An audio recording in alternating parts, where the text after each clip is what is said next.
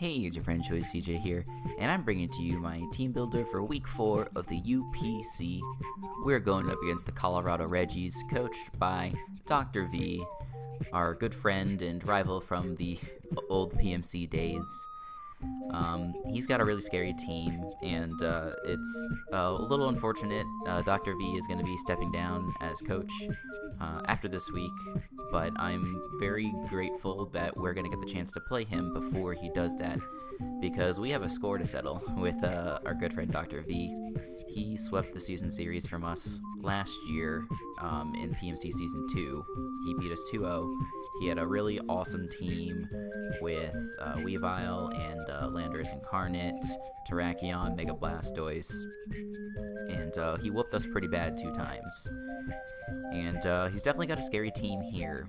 I'll go over the Mons that you can see in front of you there. He has Tapu Fini, Buzzwole, Decidueye, Donphan, Alolan Ninetales, Slowking, Turtonator, Wigglytuff, Megalopunny, Togedemaru, and Tangela.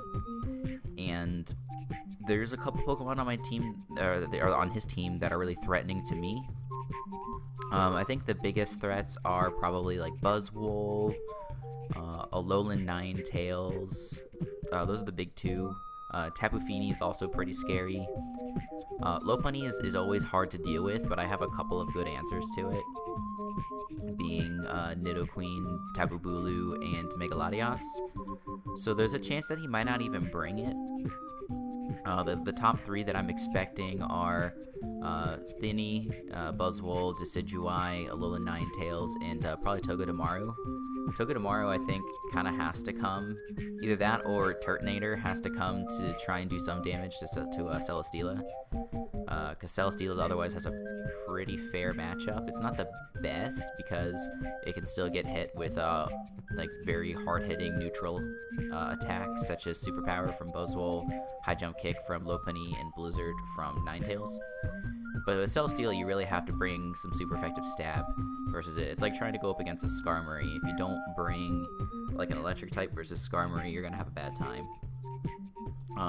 So those 5 are definitely gonna come, and then maybe Turtonator or Lopunny in the back, or as his last one.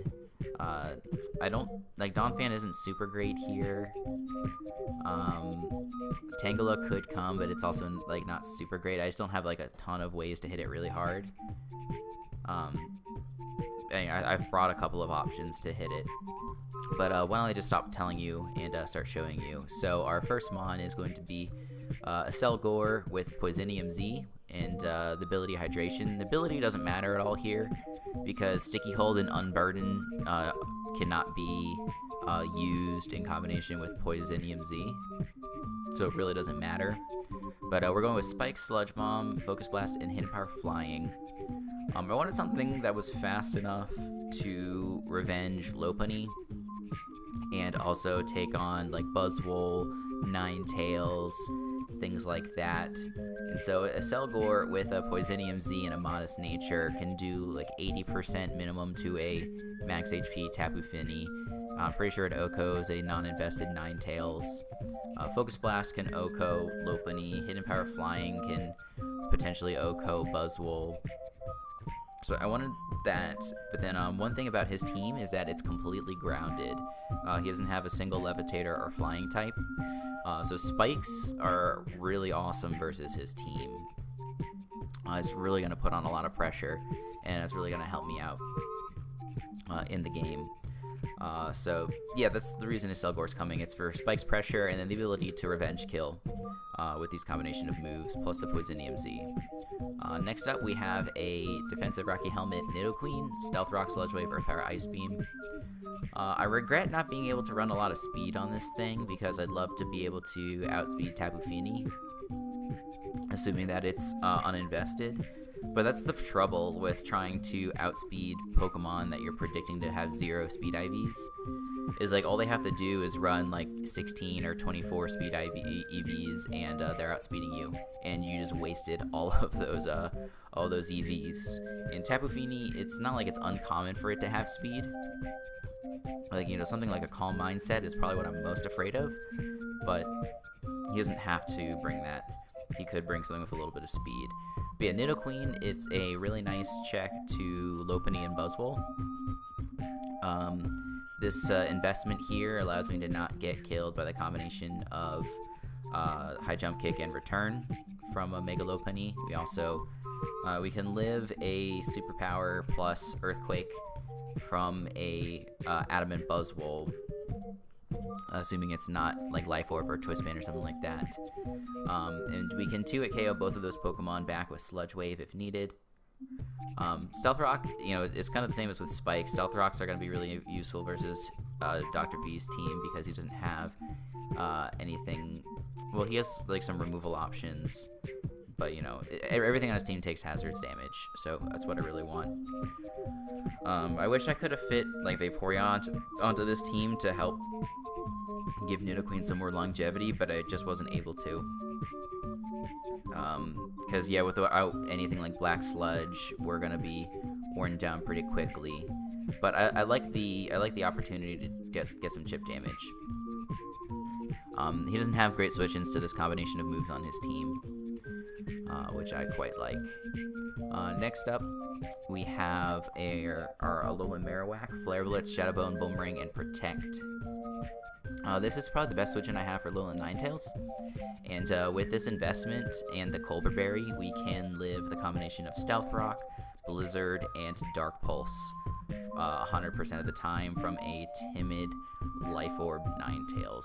I'm expecting timid because I have the Manectric and the Zoroark at 105 that he has to outspeed. But yeah, otherwise we can Oko that thing back with Flare Blitz. And Marowak's just a pretty good threat versus his team. We put enough speed on here to outspeed Tangela. Marowak switches in, as I mentioned, on Ninetales. It also switches in on Buzzwole.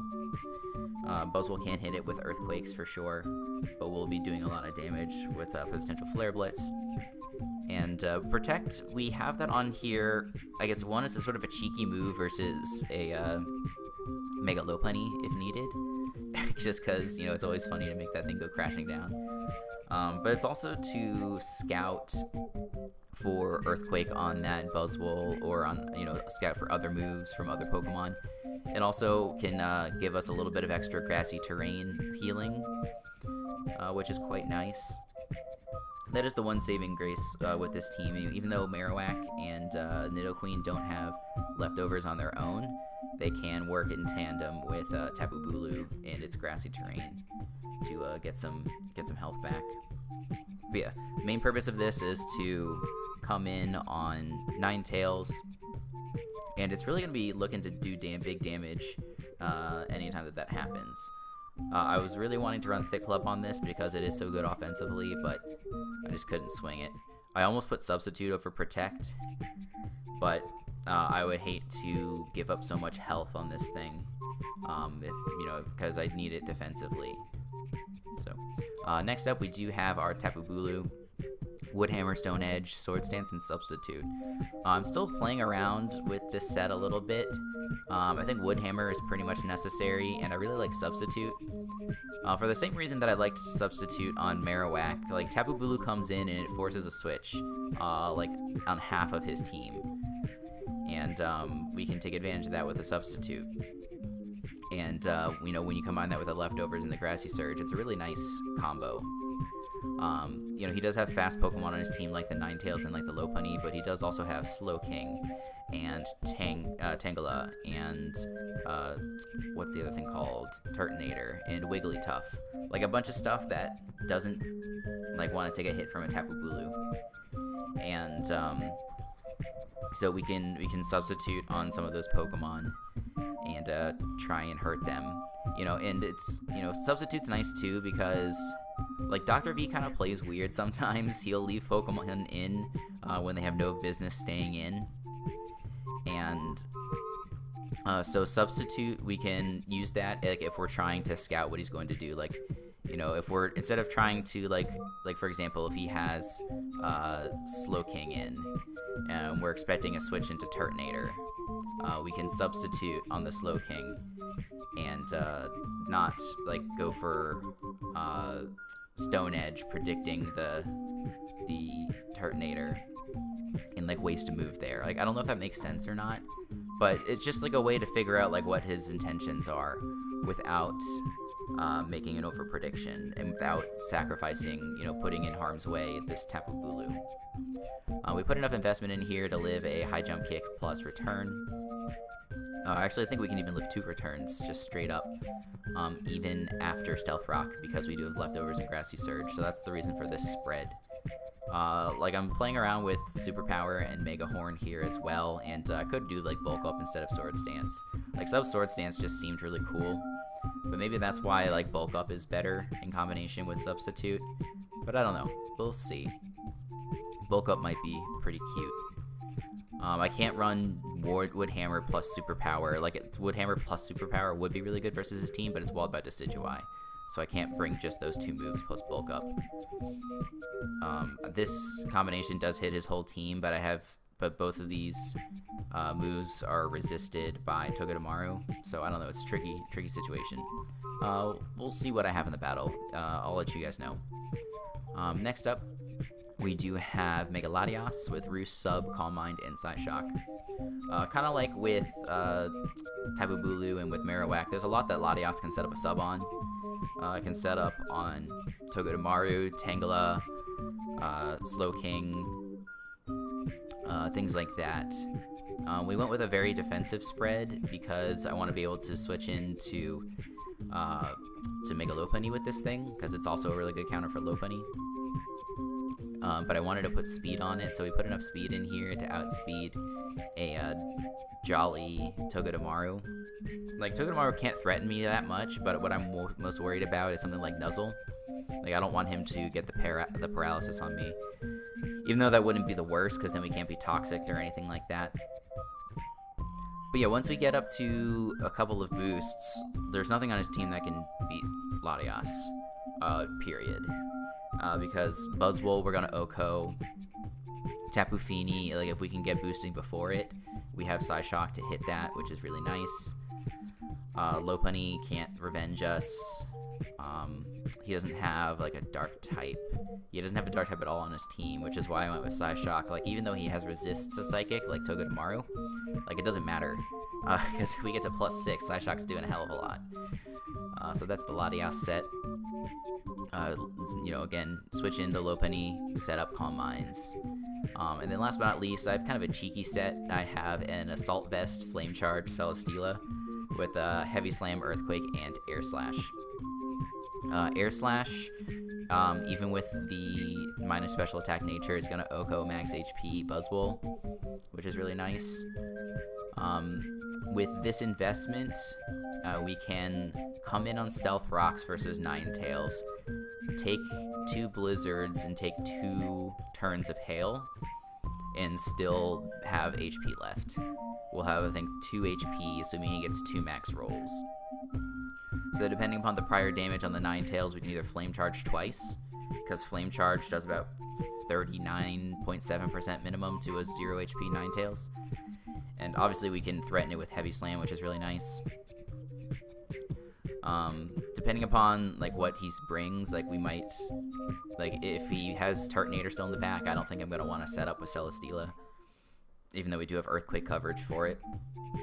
But we'll sort of make a call on what the right moves are if we want to go for Heavy Slam versus Earthquake versus Flame Charge. But yeah, like I wanted this as a secondary switch into Ninetales, but also like he just doesn't deal well with this Pokemon in general. Like his 2 Pokemon that have super effective moves for it are both tier 5 and are pretty bad. So like I could have brought a bulky like Subseed set to try and abuse that, but just passive Celesteela is not working out for me, and it's not that fun to use. So let's try a more fun set. Let's try an offensive set here and see what we can do. Oh, and I should mention that this speed will allow us to outspeed Alolan Ninetales at +1 speed. Otherwise I would have gone with an Adamant Nature, but it wasn't meant to be. So yeah, that's the team. Like it depends on what he brings on how good I feel about our matchup. Like he could bring, like, I think he's like the types of the certain Pokemon that he's gonna bring are pretty much set in stone, but I have no idea what sort of sets he's gonna bring. And V brings like some sets that you don't expect sometimes. Like he brought Scarf Buzzwole in week 1 and was able to fetch a victory late game with a surprise Scarf. And you know, he brought what I think is a really cool set, brought Agility Baton Pass, I think in week 2. So it's just kind of hard to predict what he's going to do sometimes, and his coverage moves don't always make a lot of sense. Or you know, like he like does a good job of you know, having good like surprise techs. So anyway, that's gonna do it for me. It's been a long team builder. Battle will be going up tomorrow. Hope you guys are looking forward to it. Make sure you check out Dr. V. This will be his last battle in the UPC, as I mentioned, but he still has a channel, and I recommend you go sub to him, and make sure you sub to my channel for more gaming and Pokemon content. So until the next time, I will see you all later.